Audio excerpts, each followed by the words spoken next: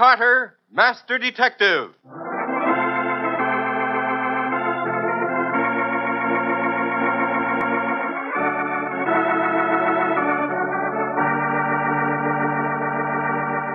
This is the story of a man known the world over as one of the most daring and resourceful characters in the history of detective fiction. A man whose name has become a symbol of the triumph of right and justice over the sinister forces of crime and lawlessness. Nick Carter, Master Detective.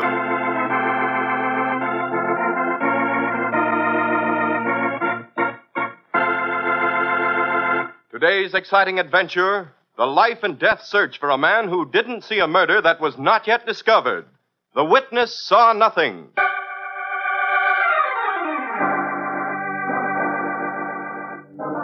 Jefferson Heights is a suburb of the city that's still half country. Only a few houses are sprinkled over the winding roads, and Lundy Lane is the lonesomest of all.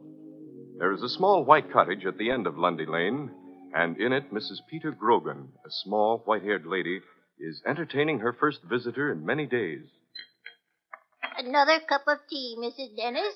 No, I thank you kindly, Mrs. Grogan. Another crumpet, maybe? Oh, no, thank you. I've had 5 already. You've had 6, Mrs. Dennis? What? But then who counts? Oh. Mrs. Dennis, would you believe you're the first visitor I've had in 2 weeks and 3 days? Oh. But not the last, Mrs. Dennis. Oh, no, indeed. Time was when the trip out to Lundy Lane was too much trouble. It isn't now, Mrs. Dennis? I don't know to what you're referring, Mrs. Grogan.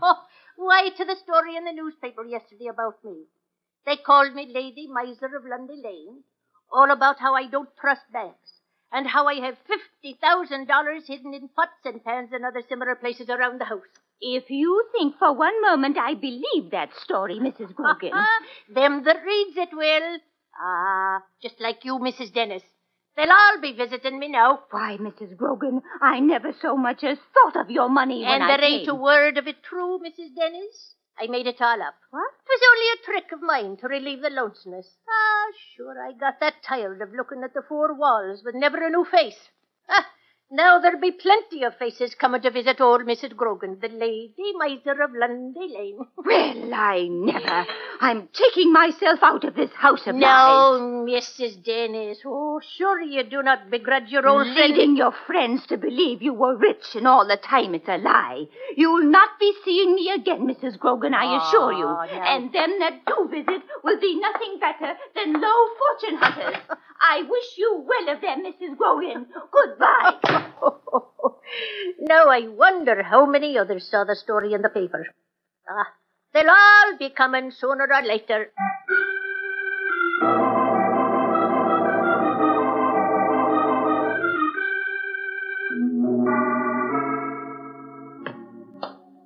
Now, don't act nervous, Wilson. Just make like we're a couple of businessmen with a little proposition. Yeah, I get it. Okay, Case. Ring the bell.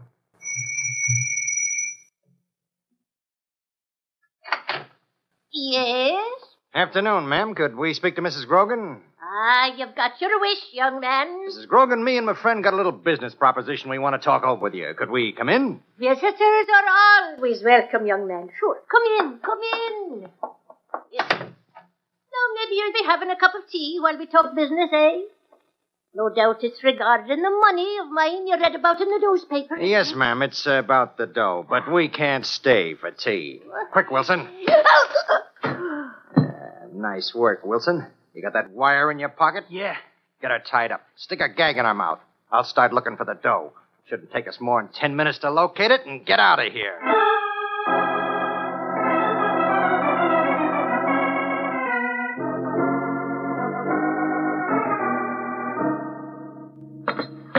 Yeah, 10 minutes, he says.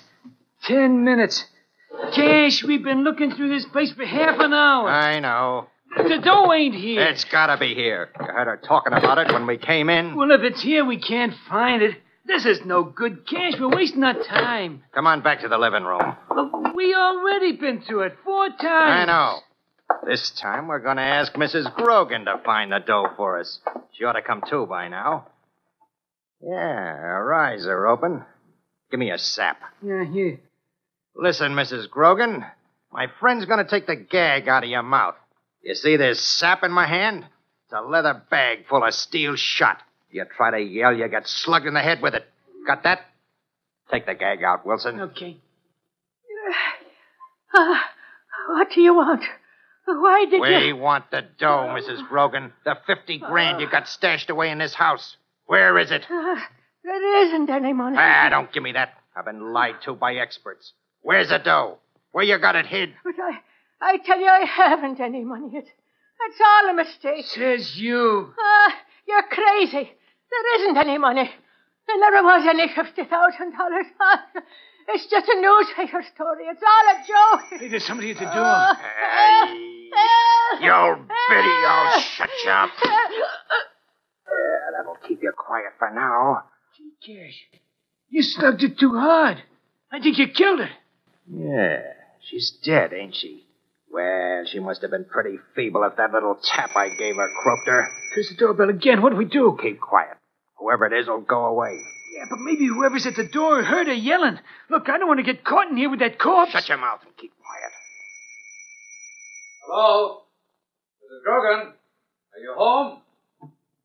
I see the door's open. You didn't shut the door, you dope. What do we do, Cash? That guy might come in here. Joe? Anyone home? I'll take care of this. Stay back here, Wilson. I'm coming. Who is it? Ajax vacuum cleaner salesman. Be right with you. Good afternoon, Mr. Grogan, I presume. The lady of the house in? No, I'm sorry, mister. Well, I'm Albert Higgins, salesman for the Ajax vacuum cleaner. Oh, here's my card, Mr. Grogan. We're conducting a door-to-door demonstration campaign to acquaint the public with our sensational new post-war vacuum cleaner. Now, if you'll allow me to come in... Excuse me, Mr. Higgins. I'm just a little busy right now. I wonder if you'd come back tomorrow this same time. My wife will be glad to see your machine. Why, certainly, Mr. Grogan. Tomorrow at, say, 4 o'clock? Bye. Did you read of him? Yeah. But he saw you, Cash. He got a good look at your face. Yeah, I never thought of that. Okay, Wilson, after we finish locating the dough in this house, we'll spend tomorrow locating Mr. Albert Higgins. He ain't gonna sell many more vacuum cleaners.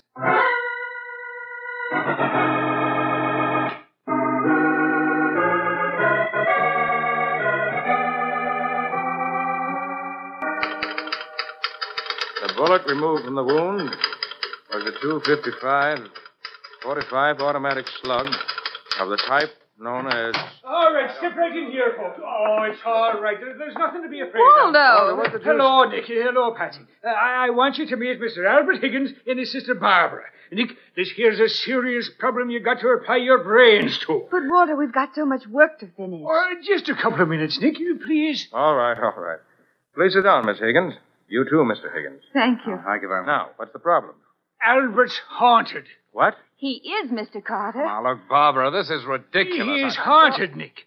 Haunted by death. I heard him arguing about it out in the street, and I brought him in. Mr. Carter, I think my sister's crazy. I don't want to bother you with... All right, now, wait a minute. Let's start at the beginning. Albert was almost killed 3 times today. But, Barbara, they were natural accidents. They could happen to anyone. Suppose you tell me the whole story, Mr. Higgins. Well, Mr. Carter, I was nearly killed 3 times today.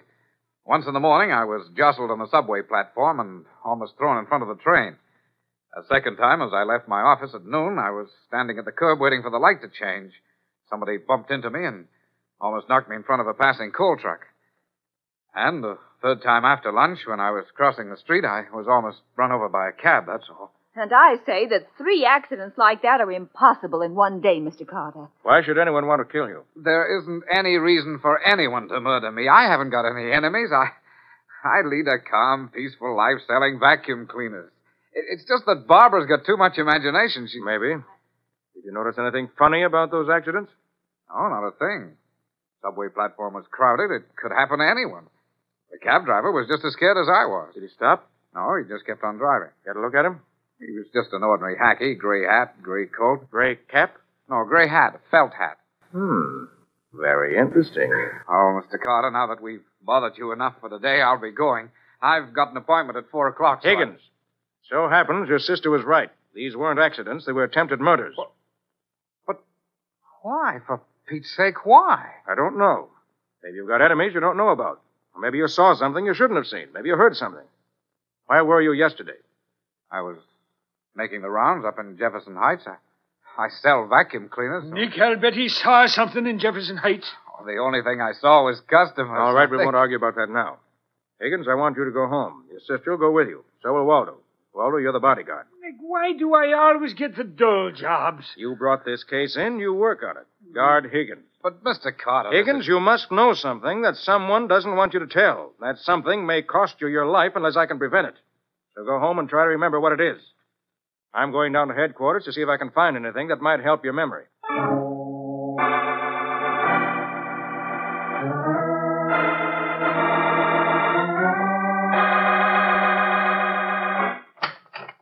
Hello, Matty. Oh, hi, Nick. What's up?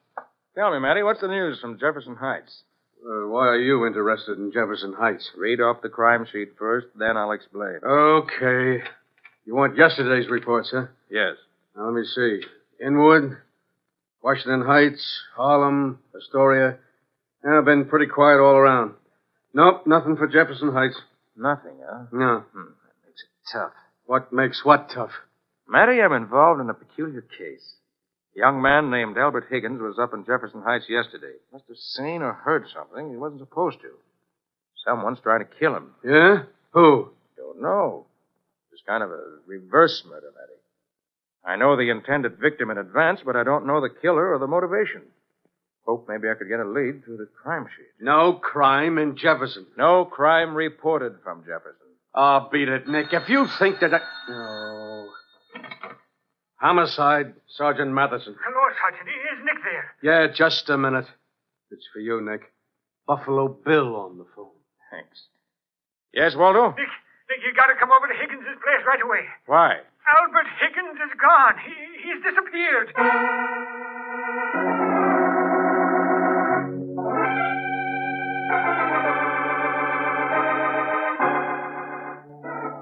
Nick, I tell you, it happened like a thunderbolt. I don't know how it happened. All right. Take it easy. Now let's have the story. We took a cab home, Mr. Carter. Albert was pretty angry, but Mr. McGlynn here insisted he follow your orders. That I did, Nick boy. And when we got out of the taxi and started up to the apartment, Albert said he wanted to get some cigarettes. So you let him go alone, huh? Well, it was just at the corner, Nick. I thought... Yes, I know. You and Miss Higgins started up the stairs to this apartment. You didn't realize anything was wrong until you got up here. Albert wasn't following, so you ran back to the corner store, right? Right, Nick, and he was gone. Did you ask the store man what happened to him? There wasn't a soul in the store. No one in the store. Let me have that phone. Oh, yeah. Waldo, you've been pretty stupid today. But Nick, How many stores have you ever seen with no one in them in the middle of the day? Nick Carter's office. Patsy, Nick. Get this and get it fast. Uh-huh. Call the Ajax Vacuum Cleaner Company. Tell them you must have a record of the calls Albert Higgins made yesterday. He was a door-to-door salesman. He must have filed a list of those calls this morning. Right. I'll call you back in 10 minutes. Now, let's get moving, Waldo. We're going down to that store. But You idiot, you realize Higgins has probably been hijacked by the men who've been trying to kill him. If we want to keep him alive, we've got to do it in minutes.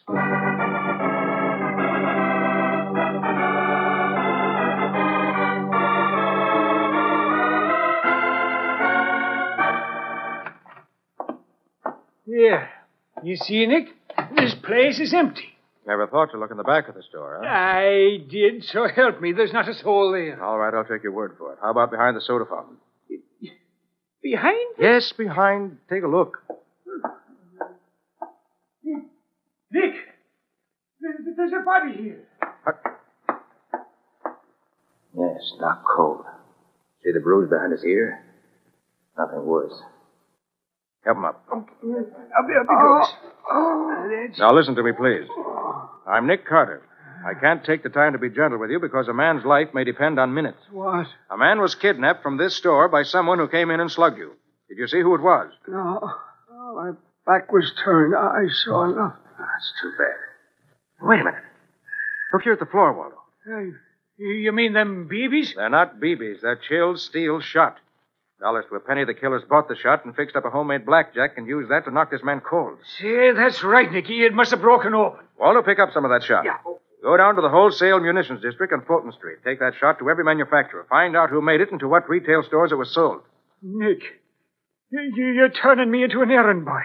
Me, a fine surgical instrument. Walter, that's we're fighting for a man's life with no ammunition for our guns. We don't know who wants to kill him or why. The smallest clue may turn the balance. I'll get moving. All right, Nick. I'll see you later.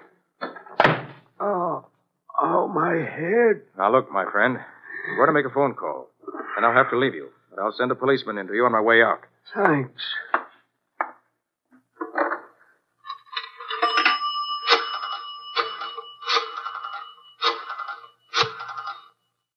Nick Carter's office. Patsy? Nick. What about that report? Oh, Higgins made 11 calls yesterday in the Jefferson Heights suburb. Read them off backwards. Last calls first. Mrs. John A. Gerster, Bolton Road. Demonstrated vacuum cleaner from 4:30 to 5 p.m. Right. Next. Mrs. Peter Brogan, Lundy Lane, not at home. Her husband made appointment for her for following day at 4. That must have been the date he wanted to keep today. Next. Mrs. Allen B. Wait, hold it. Huh? Was that Mrs. Peter Grogan? Yes. Thought the name was familiar. That's the old lady who was written up in the paper 2 days ago. That's right, Nick. The lady miser of Lundy Lane. You say her husband talked to Higgins? Well, that's what the report says. There's something fishy right there, Patsy. I'm going up to Mrs. Grogan's house. Stand by for a report from Waldo. Well, what's fishy, Nick? Mrs. Grogan is a widow. There isn't any husband.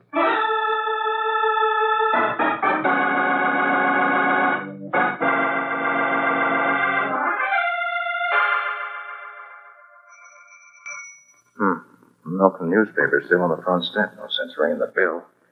Better not waste any time getting inside.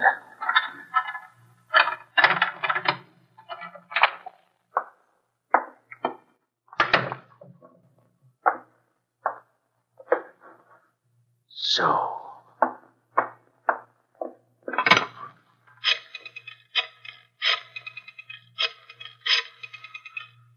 Homicide. Sergeant Matheson. Matty, this is Nick. Yeah? You better hustle up to Lundy Lane in Jefferson Heights, home of Mrs. Peter Grogan. What for? I found that unreported Jefferson Heights crime. It's murder.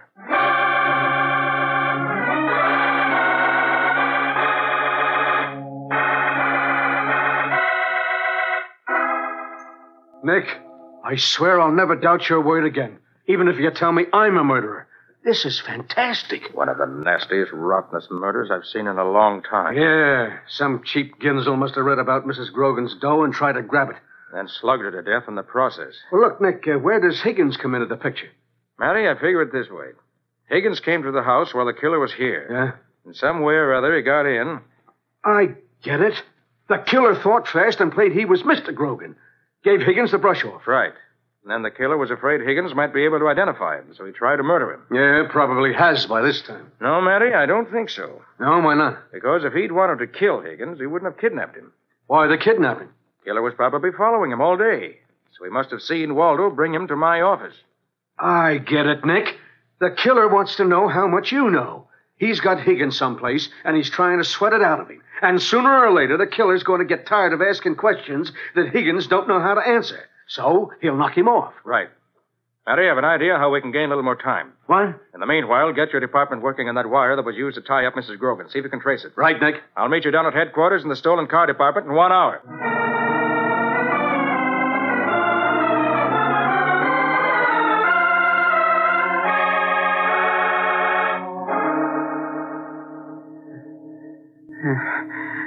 For heaven's sake. How long are you going to keep me here like this? Until you're ready to talk, Higgins. You got no right to treat me like this. Keep me blindfolded, tied up, beating me. Now, what did you tell Carter about the murder? What murder? I tell you, I don't know anything about I told you not to hand me that line of guff anymore, Higgins. You know plenty. You told Carter. I want to know what you told him. Oh, I swear I never told him anything. How could I? I don't know anything. I'm getting a little tired of smacking you around, Higgins. You better spill it. What'd you tell Carter? Ah, so now you're playing dumb, huh? Okay, Higgins.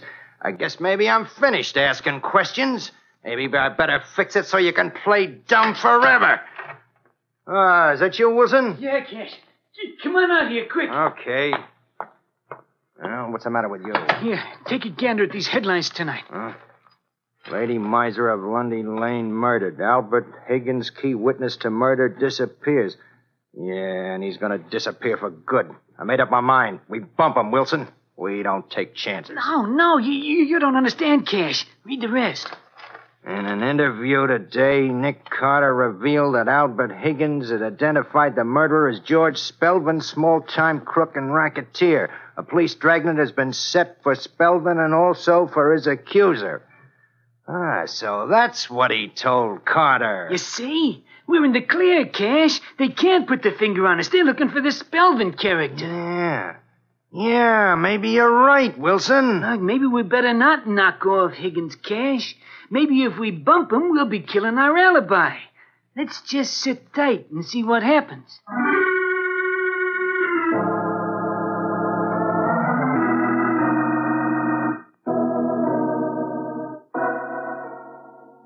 How'd your department do in that wire trace, Matty? Well, not so good, not so bad. Here's a list of 21 retailers that sell the kind of wire used on Mrs. Grogan. Thanks. Waldo? Finish the trace on the steel shot, Nick. Patsy's got it. Right here, Nick. 17 stores sell that type of shot. Thanks. And I've got the list of the 14 cars reported stolen for today. What's stolen cars got to do with Higgins? He was almost killed by a taxi, Matty. And I know that taxi was stolen by the killer that was after him. Oh. I'm going to read this list of stolen cars out loud. If I mention any neighborhood that's on any of the other lists, let me hear it. You ready? Right. Yeah, go ahead. Checker cab, stolen from corner of 70th and Broadway. 70th. No. Packard cab, stolen from Bayonne Park District. Bayonne. Checker cab, stolen from Nelson Square District. I've got a Nelson Square here, Nick. Yeah, I got one, Nick, right here. Galvanized iron wire. 2 reels sold to Hanley's hardware store, Nelson Square. 10 pounds, number 7 chill steel shot. Sold to Adams Sporting Goods, Nelson Square. Cab stolen from Nelson Square. Shot bought at Nelson Square. Wire that bound Mrs. Grogan from Nelson Square. Matty, I think we've got our first break in this case. Gosh, Nick, you're right. And the connections are too obvious to miss.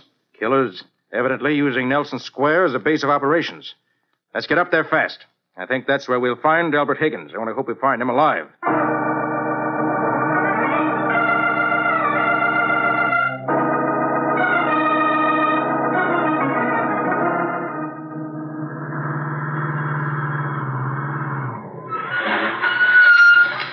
Well, this is Nelson Square, Nick.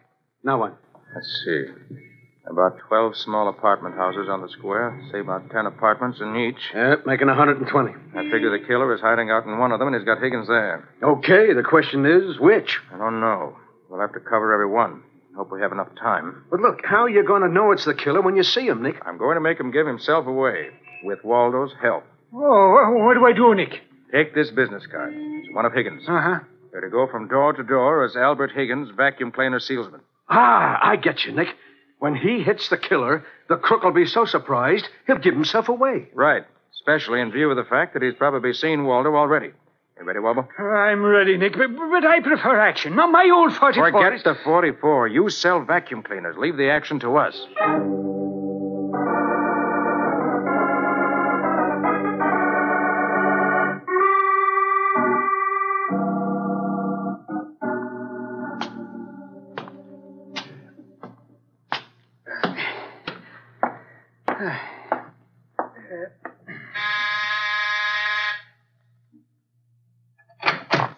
Good evening, sir. I'm Albert Higgins of the Ajax Vacuum Cleaner Company. Is the lady of the house in... Beat it, fast. 99 wrong numbers. I'm beginning to get discouraged.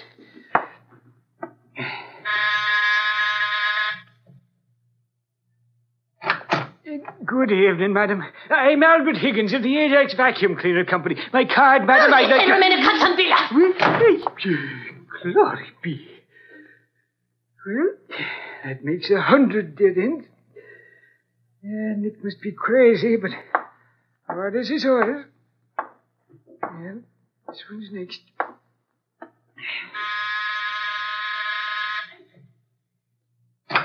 Good evening, sir. Is the lady of the house in? I'm Albert Higgins of the Ajax Vacuum Cleaner Company. Who'd you say you was? Oh, me card, sir. I'm Albert Higgins of the Ajax Vacuum Cleaner Company. You're Carter's leg man. I've seen that mug of yours. Now, really, sir, Get your rod, Wilson. This is a plant. Get inside, you, before I blast you. Drop that gun. What? You're covered on both sides, mister. Reach. Fast. No tricks. Step aside and we'll come in. I think I know this gentleman, Matty. His name's Cash Hagen. Yeah, that's Wally Wilson inside. A fine pair of thugs. Huh, you got nothing on us, Carter. This here's an invasion of privacy if you ain't got a search warrant. Did you bring a search warrant, Patsy? No, Nick. How unfortunate. And that means we'll have to find Albert Higgins here to justify this illegal entry. Where is he, Cash? Never heard of Albert Higgins. In the bedroom, Matty? No, nowhere in sight, Nick. Must be in the kitchenette or bath. How about it, Waldo? No, he's not here, Nick. You killers murdered Higgins. Me and Wilson never heard of this guy. He's got to be someplace in here. Hey, look, Nick. They might have bumped him off and got rid of him already. I hate to believe it, Matty. We'll never have a case against these mugs if they did. They must have got rid of him, Nick. There's nobody else here in the apartment. To be stymied like this at the last minute. Nick, there's something wrong with this living room. Now, Patsy. Well, look at it. It's lopsided. There's more wall on one side of the window than on the other. And there's more floor showing on one side of the rug than on the other. Patsy, this is no time for interior decoration. Even the chandelier is off center. Patsy. Wait a minute, Matty. Patsy's right. Huh? Come over to the wall, quick. Listen here, if you Shut try up. Oh, wait a minute. This bookcase is high enough to conceal a door. Help me swing it away from the wall, Waldo. Yes, Easy. sir. All right. Hey, I'll do it. By heavens, you were right, Nick. It is a door. In a false plaster wall, making a partition just big enough to conceal a man. I'm only hoping that... I tell you, I didn't tell the Carter anything. I didn't tell him anything. All right, Higgins, all right. Take it easy. You don't have to lie anymore. You told Nick Carter plenty. Enough to execute Cash Hagen and Wally Wilson for murder.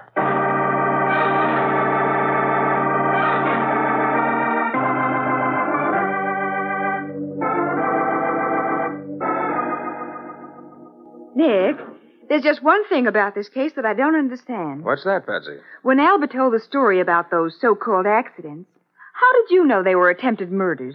Oh, that. Well, remember Higgins said the cab driver looked like an ordinary hacky? Uh-huh, in gray hat and gray coat. When I said gray cap, Albert said, no, gray hat, a felt hat. That was the tip-off. Well, how? Because no genuine cab driver wears a hat. All cab drivers in this city are required by law to wear caps. So obviously the driver was a phony. Well, you certainly put the lid on those thugs with that felt hat. Mr. Carter, I take my hat off to you.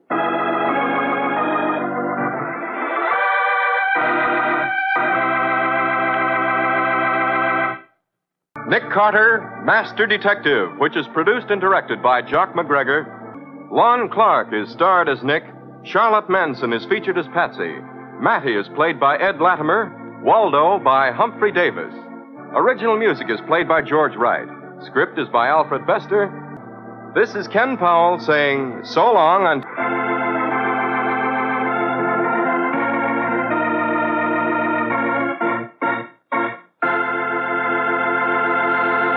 This is the Mutual Broadcasting System.